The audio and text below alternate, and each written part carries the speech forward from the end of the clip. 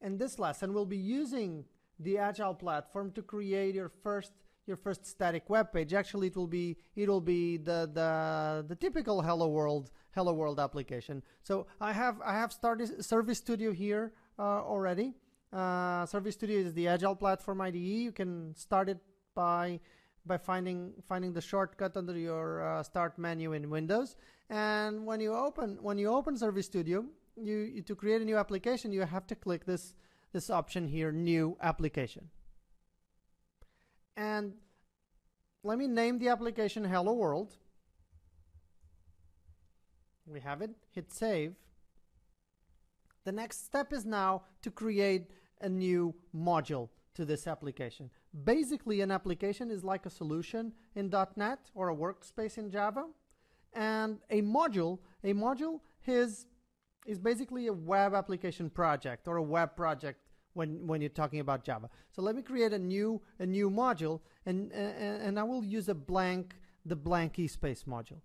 You can think of the eSpace term in the Agile platform as a module. All right, think about it as a module. Let's change this name, eSpace, and I can do it here. I'm already changing the module, right? The minute you hit the new blank eSpace module, you start changing your application source, and this is it. So to change the name of the module, you come here to the properties area of the IDE, and you can change the name. Actually, this is where you'll be doing a lot of the work. It's here on the bottom right. So let me change the name to Hello World. And the next step I want to do is to add a web page to this module, to this application. So let me right click. Let me add to add a page. I will need to add a web flow, and let me add a web flow. And the web flow, it's like a user interaction diagram. It's also where your pages live, but you can think of it also as your website's map. And you will see that when you create a page, when you create a flow, you immediately get these two elements. This one here, web screen 1, web screen is actually the term for an HTML page in the Outsystem, in the Agile platform. So this is a page. I will actually change the name of this page to Hello World. We will be changing the content of the page in a minute. Let's talk about this entry 1 here, this element here. This is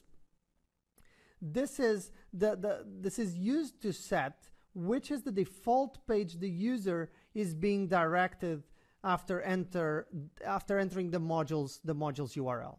It's actually named an entry point, and you will see what I mean, because it has a property here, the default, and the default property is set to true. So it means that whenever a user comes to this application or to this particular module, it will by default be directed to this web page. This will make more sense in the next lessons. Let me change the entry 1 name, because it's kind of awkward, to something more meaningful, like start page. All right. Now, before changing the content of the page, I need to pick the anonymous property here, because we don't want to get into security right now. We'll talk about security later. I'm just setting up this page so the user doesn't have to go through any kind of login mechanism. All right. By default, the pages created with the platform will not be anonymous. The user will have to go through a login page. We don't want to do that right now. So taking the anonymous here, let me click Hello World. And when I click the Hello World web screen or web page, they mean the same thing. I now am in the edit page mode. So this is the content of the page. All this right here, and you will add whatever you want to the page. In this particular example, I want to type the Hello World text. So let me just do that, and with the keyboard, type Hello World. Hello World, and there we have it. And we're pretty much done. If now I can deploy or publish this to the web server, and I'm using this server right here. You can see here at the bottom here, the name of the server I'm using. I will publish this and then use the web browser to access this web application.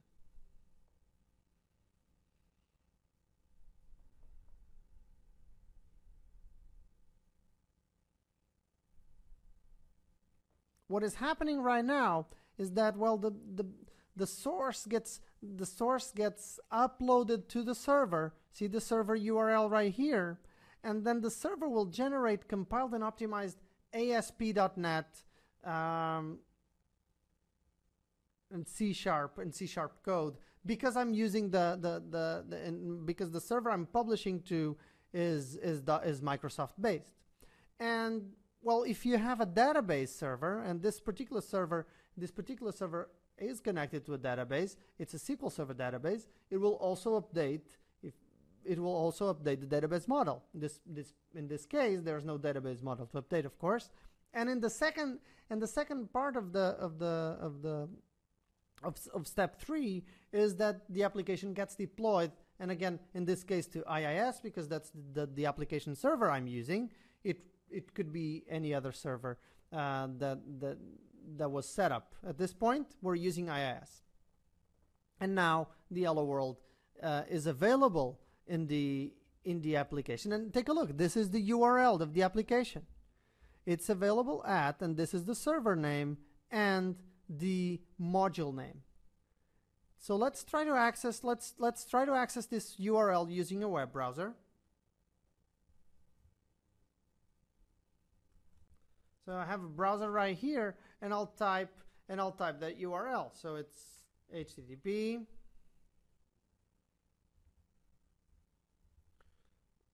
vmtrain. There we have already there, and the name of the application is Hello World, or the module actually is Hello World. Type Hello World, and we are now seeing this page right here. So this is the server name, this is the module name. Since we actually were not specific about which page to open, then we're directed to the Hello World page.